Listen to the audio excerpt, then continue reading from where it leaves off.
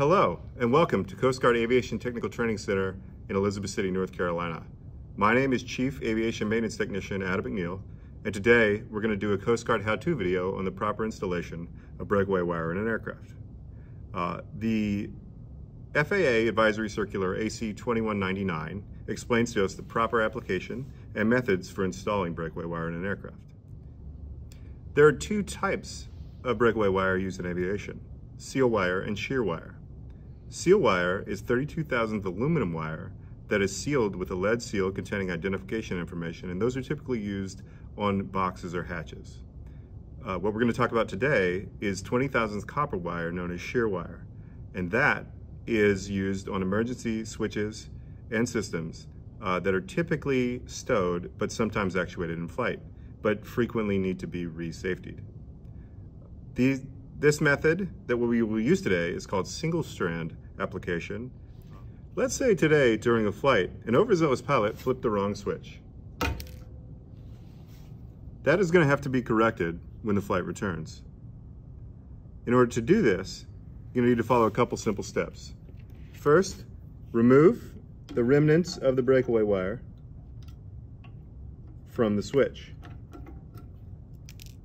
Then, after all the maintenance that is needed to be accomplished has been performed, reset the switch. Next, we're going to acquire the wire needed to replace. To do that, we're going to select a 20,000th copper wire as indicated by the label. We're going to take about 6 to 12 inches of this using the tools of the trade: diagonal cutting pliers and duckbill pliers.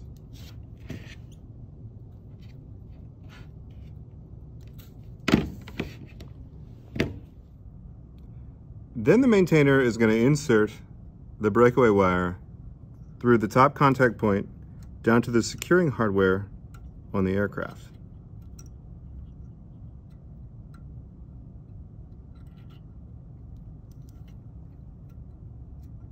And pull enough through that they can work with.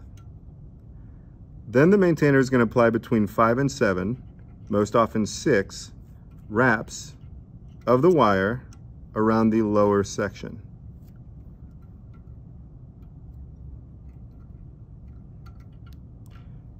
At no point do you want to twist both wires together or over tighten, as that puts tension on the copper and can lead to premature failure of the device.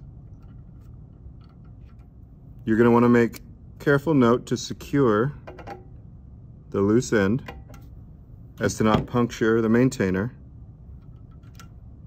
or the operator with the wire. Then reset the guard and pull the wire taut.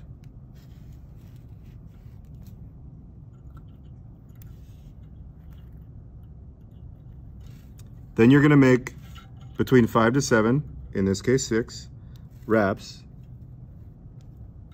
around the top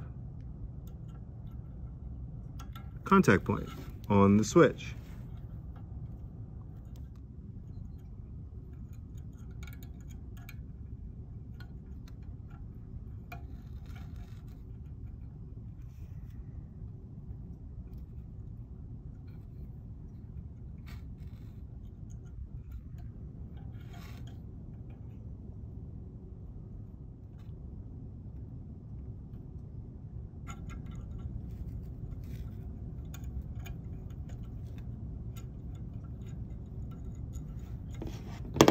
And that is 6 turns, and then you're going to do the same.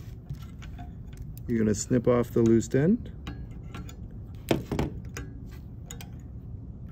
and tuck the excess where it cannot contact the operator. And now you're going to remove all scraps from the work area and discard those. When installing shear wire, make sure you have your proper PPE and you're using the proper tool protocols at your air station. Also, remember to remove any leftover bits and discard those properly. Thank you very much for joining me today. I hope you enjoyed the video, and have a great day.